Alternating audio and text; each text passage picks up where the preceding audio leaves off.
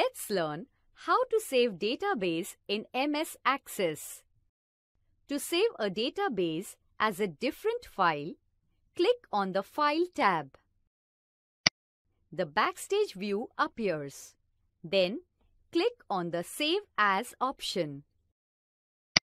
The Save As options appear on the right side of the window.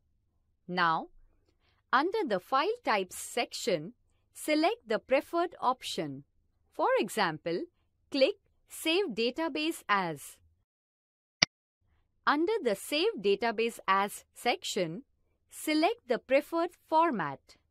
For example, to select the default database format, click Access Database and click on the Save As button.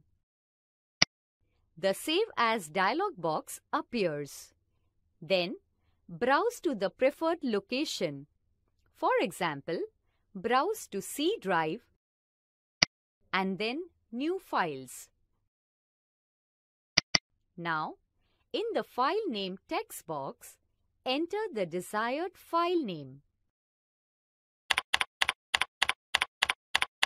and click Save. Alternatively, to save a database using the keyboard, press Ctrl+S.